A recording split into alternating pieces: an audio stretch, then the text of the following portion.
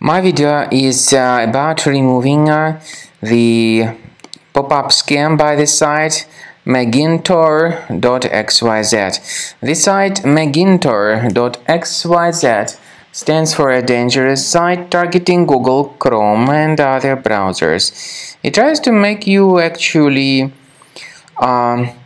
scared about the condition of your computer in order to make you download and install some potentially unwanted applications. If you ever see these pop-ups by Magintor.xyz, don't tolerate them and just leave this deceptive page.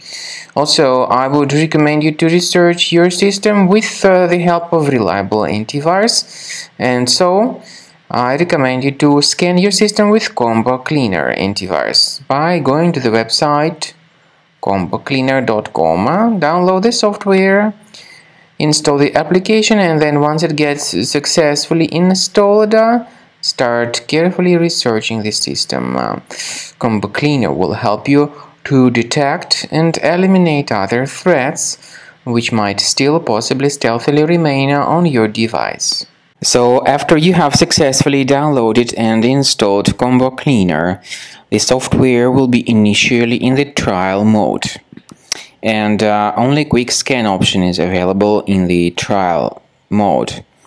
The full mode includes full system scan and custom scan, but as I said, in the trial version only quick scan option is available. So you need to click on the start scan button, and most likely the application will first of all update its anti-malware database. And by the way, this is a very essential step, so do not skip it. Do not cancel the update procedure, and then the scanning will begin. It may take some time, of course.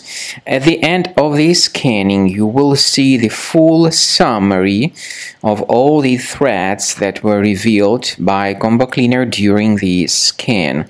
Some threats may be related to the browser-related issues. Some other threats may be associated with more serious threats such as ransomware, adware, or other type of viruses on the web. Of course, you can remove certain threats manually, but I recommend you to consider upgrading to premium license. This is the best way to keep all your files protected and to keep your entire computer free of any other possibly hidden threats.